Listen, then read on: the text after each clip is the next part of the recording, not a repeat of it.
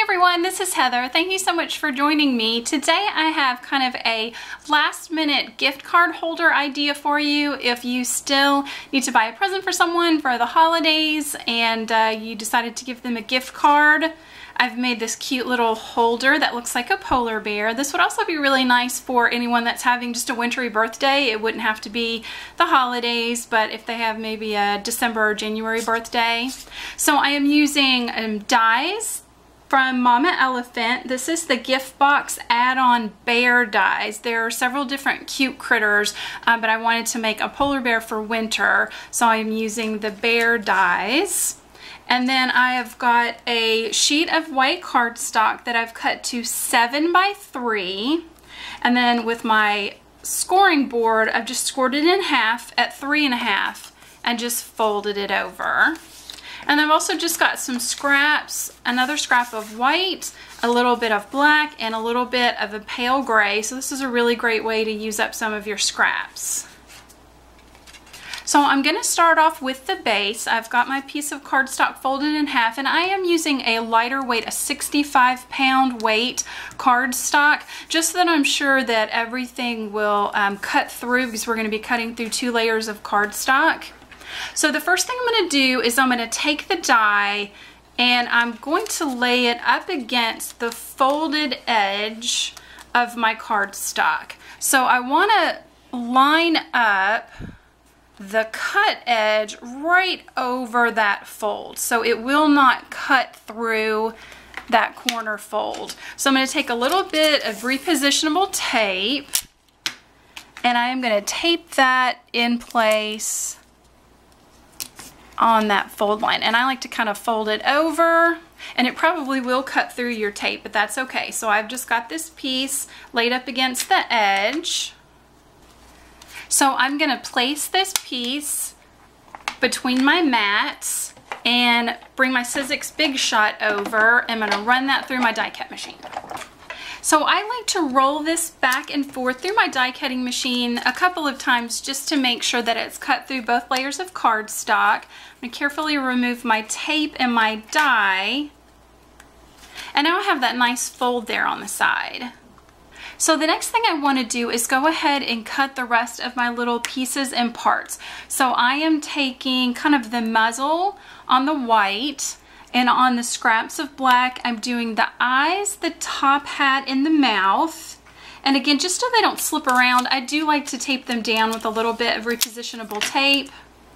And on the gray, I'm going to do the 2 little pieces of the inside of his ear and his nose. I'm going to run all these through the die cut machine. So I've run all these through my die cut machine, and I'm going to take out all the little parts.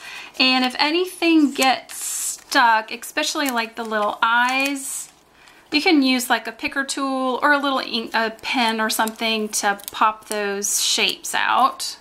Now that I've got all those cut out, I'm going to take my scissors and cut just a really thin, small strip of the same gray to put behind the top hat, because it kind of cuts a little opening for the band. So I'm just going to cut a little piece of that same gray and just take a little piece of Scotch tape and just tape that into place in the back of the hat die.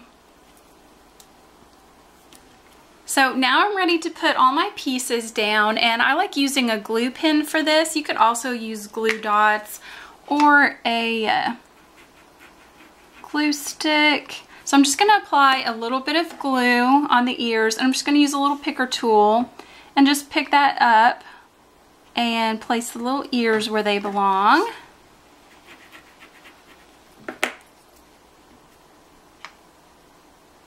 So to do his muzzle, I'm going to pull this circle over, and I'm going to put a little bit of glue on the back of the mouth.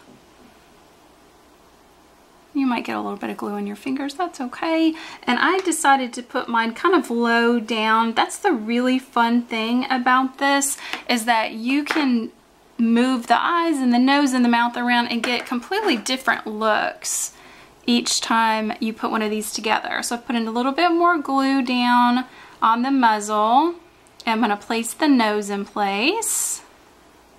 And now on the back of the muzzle and the back of the top hat, I'm going to put just a little square of foam tape, and on the top hat I want to put it just at the bottom because the hat kind of sticks up over the top. So I'm going to peel off the backing paper. I'm going to place his muzzle where I would like it with the foam tape. I'll do the same with the hat. Just kind of put it a little bit of an angle in the upper left-hand ear there. And I'm going to put a little bit more glue down and put his eyes in place.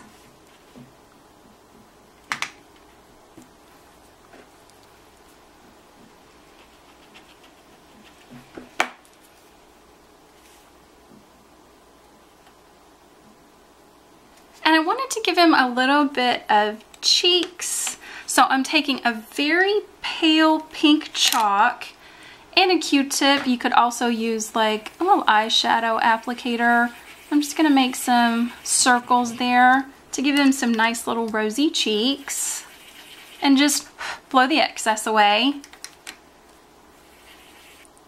And now that I'm happy with the way that his cheeks look, I'm going to open it up and turn it over.